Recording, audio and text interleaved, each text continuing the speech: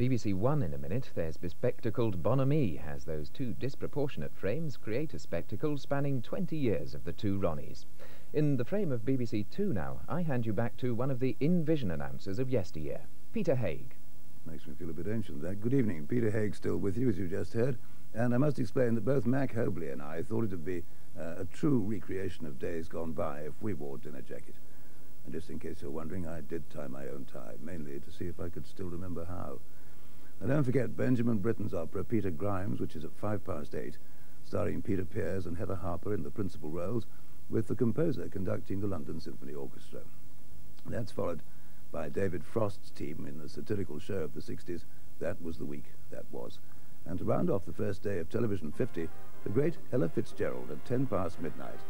Here, just to whet your appetite and mine, is a snippet as Ella sings, Something's Gotta Give.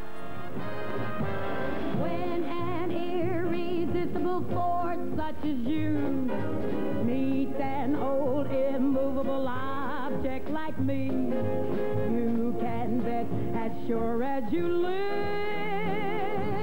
stuff's gotta give, stuff's gotta give, stuff's gotta give.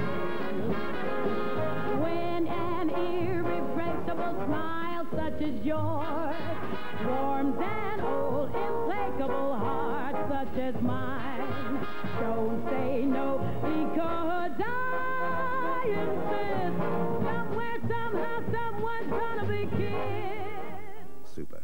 Ella Fitzgerald, who you can see in concert at 10 past midnight tonight.